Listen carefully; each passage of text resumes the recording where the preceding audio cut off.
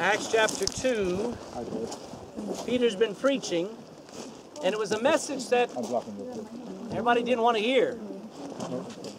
Peter looked at that crowd of thousands, and there were more than 3,000 there. Only 3,000 got saved, but that means there were thousands and thousands more who heard Peter preach, and he said, "You crucified the Lord of glory. You killed your Messiah." And it scared them. And as he preached, they stopped and they said, "What do we do?" And he said, "Repent, believe the gospel." He said, "Then get baptized and live for Jesus now." Now that was a hard thing for a Jew, because a Jew was, man, they were following Moses. They were following the law. They were following all the traditions of all the history. Here was this call to follow Jesus. But you know, that call is still going out 2,000 years later. A lot of people still find it hard, amen? Yeah, but what about my grandmother? What about my religion? What about... Doesn't matter. When you get saved, first test of your commitment to Christ is, are you willing to publicly announce that Jesus is your Lord and Savior and that you are going to follow Him? And that's what baptism is. It's a picture of what happened in your heart. When you get born again, that all of that judgment that was poured on Jesus Christ when He died was applied to you. When Jesus was buried and put away, dead and gone for 3 days, that death was applied to you. Then that resurrection 3 days later, coming out of the grave, and that life that never ends was applied to you. When you got born again, all three of those things had your name on it. When you believed it, it was real, and it changed you on the inside out. It's called being born again. But nobody would know it unless you started to live it. So the first step of living it is obeying, and in the water, you're picturing your old life being buried, dying, being buried, and you living in a new life for the rest of your days, actually forever. So it is just a picture. It does not save anybody. I read it every time we come out here to get baptized. Philip was minding his own business, and the Lord said, "I want you to go talk to a guy on a chariot. He's a very wealthy man, a very important man, a very powerful man, and he needs to get saved." So Philip runs up to the chariot, and he sees the eunuch, if you know who he was, this government official, sees him reading the Bible. Wouldn't you like to see a government official reading the Bible? Wouldn't that be a great day? But he arose and went to behold a man of Ethiopia, a eunuch of great authority under Candace, queen of the Ethiopians, who had charge of all of her treasure. He had control over all of her money. And this eunuch had come to Jerusalem for to worship. He was now returning and sitting in his chariot, and he read Isaiah the prophet. Then the Spirit said unto Philip, "Go near and join thyself to this chariot." And Philip, I like how Philip is, he's my kind of Christian. He ran thither. And he heard him read the prophet Isaiah and said, "Understandest thou what thou readest?" And he said, "How can I, except some man should guide me? I need help." And he desired Philip that he would come up and sit with him. And the place of the scripture which he read was this: He was led as a sheep to the slaughter, and like a lamb, dumb or quiet before his shearer, so opened he not his mouth.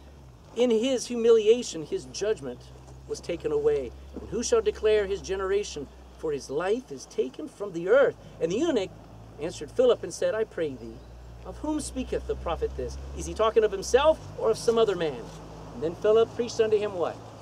Jesus. He told him, that's Jesus. That's the Messiah. And as they went on their way, and as he began to teach him and talk to him about everything, about sin and righteousness and coming judgment, about living for God and turning away from the world and following Christ, and even the importance of getting baptized, as soon as he said that, the eunuch said, "See, here's some water." Now that would have been a great thing out in the desert, okay, to come up on some water. There was no Spar or Centra just to stop by. He said, "See, here is water. What doth hinder me to be baptized? What's stopping me from being baptized?" And Philip said, "Let's do it," right? He just said, "If you want to, let's get baptized." Is that what it takes to get baptized? No. If thou believest with all thine heart, speaking of the gospel, thou mayest. If you believe what I've been telling you about Jesus, he said, then you can be baptized. And he said, I believe that Jesus Christ is the Son of God. So he commands the chariot to stand still, and they went down both into the water. He did not go and bring up a little dribble and dribble it on their head.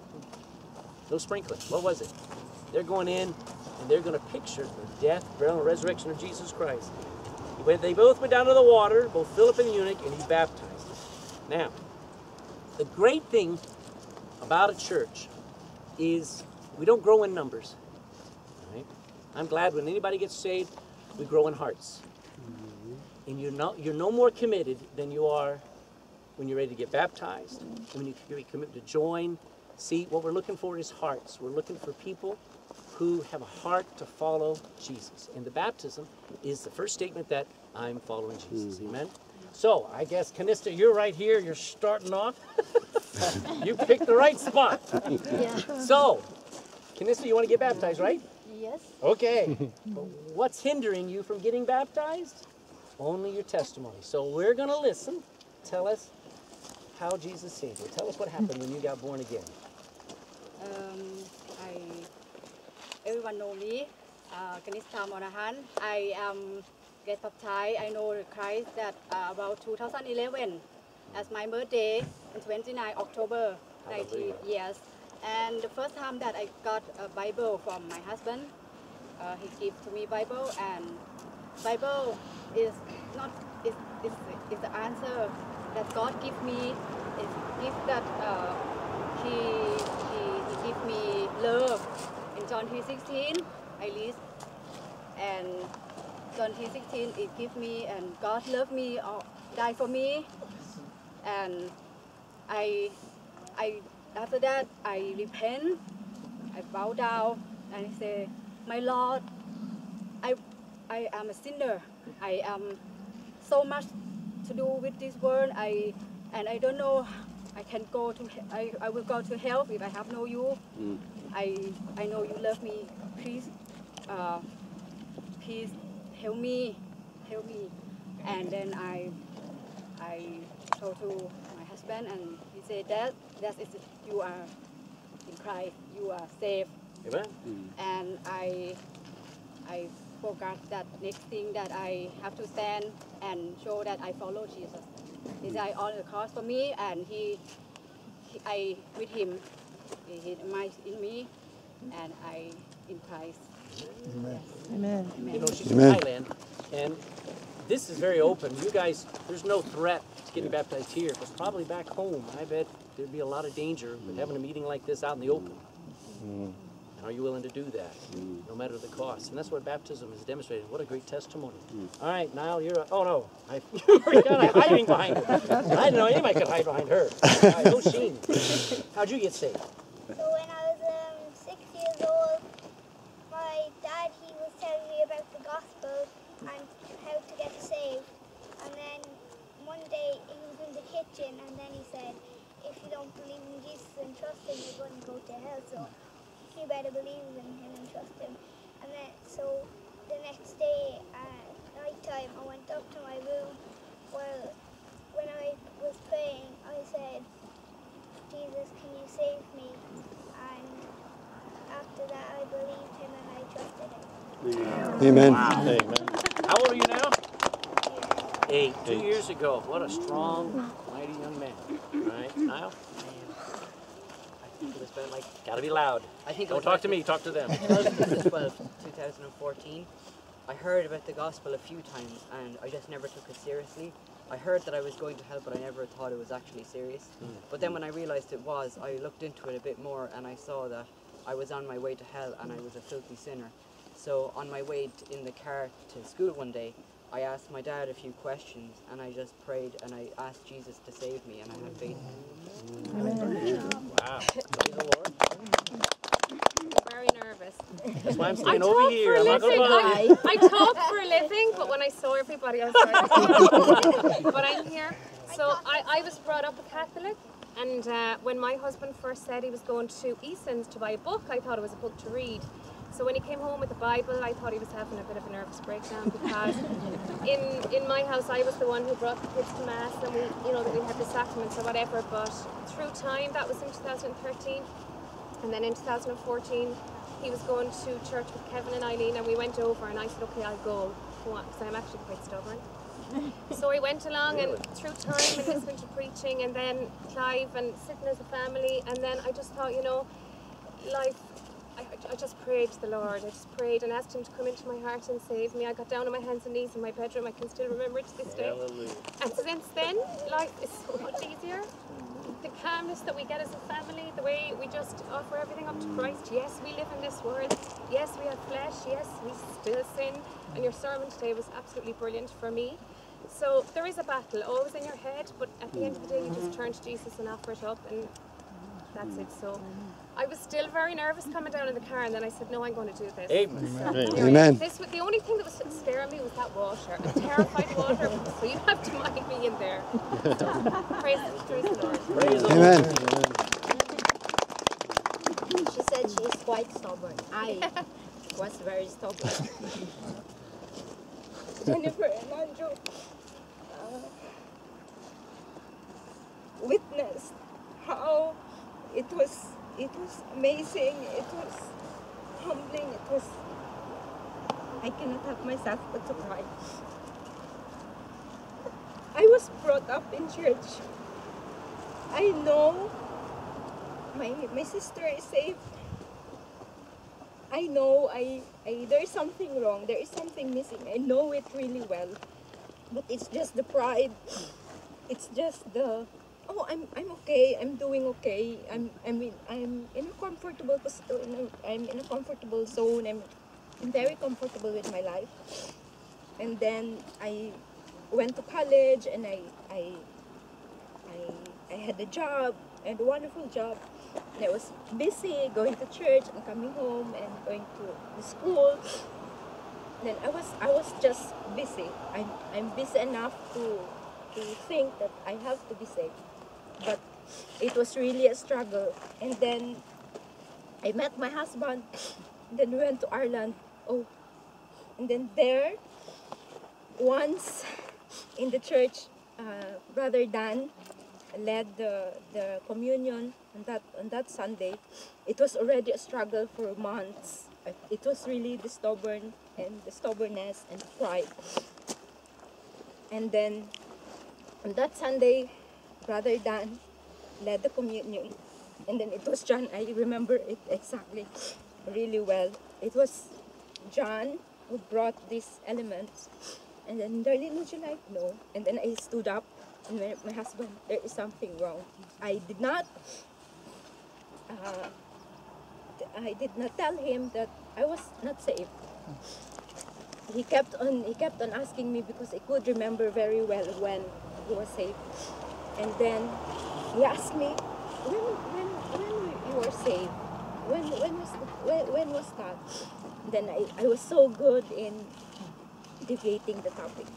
Then he know very well there is something wrong. And there are some days that I'm acting strangely. Maybe I'm good. He kept on saying I'm good. I'm a good wife. But there is something, and he knows it very well. And then on that time, the next day or 2 weeks after, Thursday, after that communion, this Thursday, after I had the devotion, and my husband went to the attic because our daughter is so friendly, not sleeping also tonight. He went to the attic because he could not bear not to sleep. He's dead the next night, the next day. So he went there, and I wanted to call him to continue the devotion. And then on that night, I committed that I have to submit to God. I have to repent that I am a sinner. And then on that night, still the struggle of the stubbornness and the pride. Then I told God I have to tell my husband tomorrow. And then the next day, no, my mouth was shut. And then Friday, Saturday, Sunday, Jennifer I could still remember this very well. I told my husband I have to make it short. And then he said, no, I don't think so. You are a talker, so I should talk. and then on that Sunday, I could remember it very well. It was so busy. There were so many people in the back after the tea break. So many people in the back. Jennifer came along, and then she said, "Hi there. Who are you? God put you in my heart." Oh, there it is. There it is. I told God I have to submit, and yet that day nothing happened. And then God put you in my heart, and then it struck me. I have to do something. I have to do something. And then we came home. It was drizzling. And then I kept on, we should hurry up, because we just walked from home, from church to home, and then our kids are playing around. It was a bit irritable, but it was not about the kid, the situation, that it's drizzling, it was about me. And then, when we went home, kids were in bed, 3 kids were in bed, and then we were in the kitchen. It's really bugging on my mind. It was God that you have to do something. You have to do something today, not tomorrow. You have to do it today. You have to do it now. Amen. And we were discussing the message of Andrew Bridgeville. We were discussing about his message, and I told my husband, the very first time that I am not saved. For the very first time, but I know it very well that I am not saved. And then he said, "You should do something now. You have to get saved now." And then I told him I have to call Jennifer and Andrew to come along. And then on that 12th of February, I got saved. And praise the Lord that the stubbornness and the pride, just God get rid of all. Praise the Lord. Hallelujah. Amen.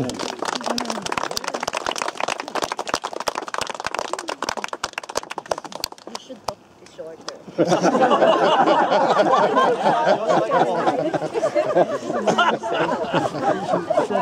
Better obey. I took all your time. I grew up in East Germany, former GDR, a communist country where the government succeeded to make the people atheists. My life was full of sin, ignorance.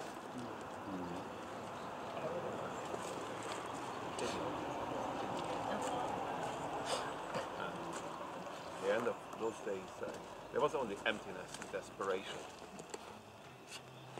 I remember I couldn't sleep anymore. I didn't know how to continue.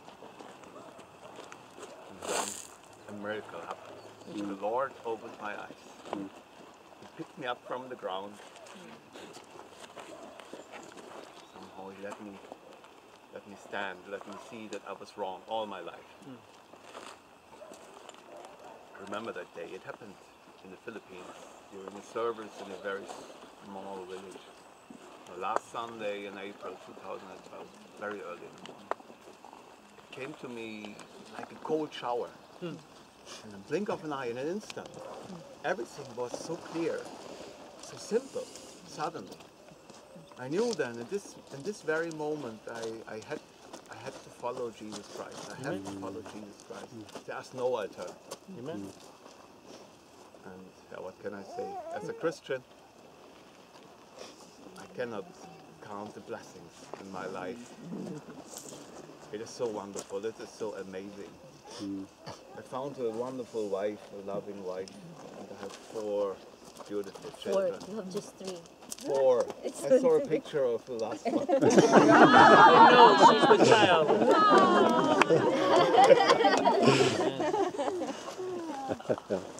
Yeah. Thank you, Lord. Thank you, Lord, for having me in your family. Amen. Amen. It's so awesome. Couldn't you just stand and listen to everybody's testimony over and over again? Heaven is going to be sweet. Hold on, partner. Here. Would you hold this? All right. Well, the Bible says in Acts 2:41, it says, "The they that gladly received His word were baptized." was a big deal back then, and it is a big deal now. Now I'm going to start with Niall. Come on in. Well, if I get my camera in, you guys just get in. You guys can come up a little closer. One at a time. Don't crowd. You don't have to crowd the edge. Now I've asked Andrew to come out with me.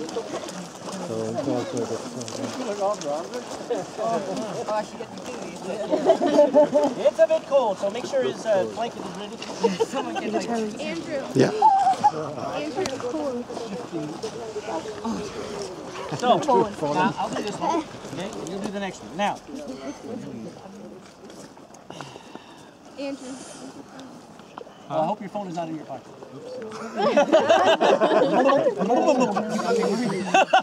Anyway, we're actually starting to enjoy it because we're getting numb. We're doing fine.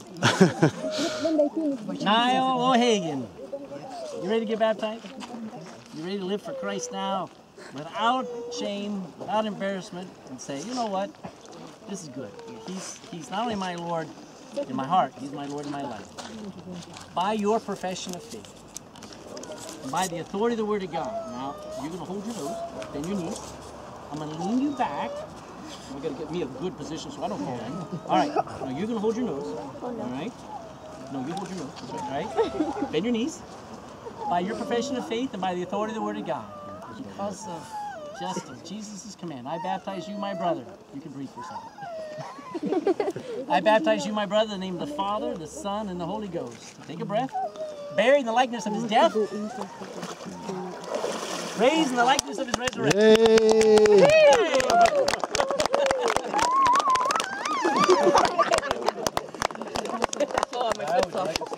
Come on, Oisin. Come on, Oisin. You got another one over there. It's okay. It's floating away. Boy first, Papa. Boy first, Papa. Seriously. It's not that bad. It's just like taking a bath. Yeah. It's not that bad. Where's Oisin now? Where'd you go? What happened to you? What's wrong? You know you're saved. You know that you know that you know. You glad you're saved? All right. Are you able to breathe? You okay? All right. All right. Take your hand. Hold your nose. You don't have to hold your breath yet. Wait till I get your... By your profession of faith and by the authority of the Word of God, I baptize you, my brother, in the name of the Father, the Son, and the Holy Ghost. Buried in the likeness of his death, take a breath. Close your eyes. Woo! Raised in the likeness of his Yay! resurrection. I think I'm going to just go and get over. All right. I'm just going to go and get over. Oh, I was talking to you all the guys and then the girls. Oh. Yeah, you're going to be standing out there because we're going to get a picture. Come on. Get a picture. Brave woman. Brave woman. That was so It's now or never. I went under. Hey, just give it 5 minutes and you'll be numb. It's cold when you first step in. You just have to keep walking and they'll get you. You all right? No. It'll be over very quickly. All right. By your profession of faith. In just Jesus Christ. And by the authority of the Word of God, I baptize you, my sister, in the name of the Father, the Son, and the Holy Ghost. Buried in the likeness of his death. Hold your nose. Hold on tight. Take a breath. Woo! Raise. Yay!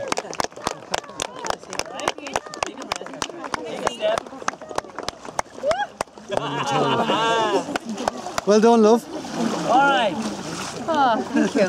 I don't even go into the I'll water. take you next. It's quite a jar. Well done. Proud of you.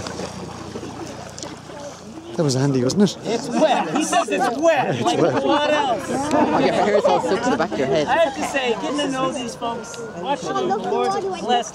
This is one of my favorite lives just to watch as God blesses him with more children, godly wife. Brother, you ready to get baptized? All right. By your profession of faith and by the authority of the Word of God, I baptize you, my brother, in the name of the Father, the Son, and the Holy Ghost. Hold your nose. Bend your knees. Buried in the likeness of his death, Hey! raised in the likeness of his resurrection. All right, and this is coming. Get us now. Yay. Come on, think of Thailand. It's pretty cold when you get up to your knees. I'm actually warm. No, isn't it? Yeah. Hold on to him. That's the Holy Spirit. Yeah. You okay? I thought for sure you'd have her in a wetsuit, Brother Martin. It's actually okay. Everybody be cold. This woman would be. All right. You glad you're saved?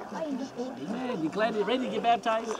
All right. By your profession of faith and by the authority of the Word of God, I baptize you, my sister, in the name of the Father, the Son, and the Holy Ghost. Okay, hold your nose. Use this hand. Hold your nose real tight. Buried in the likeness of his death, bend your knees. Raised in the likeness of his death.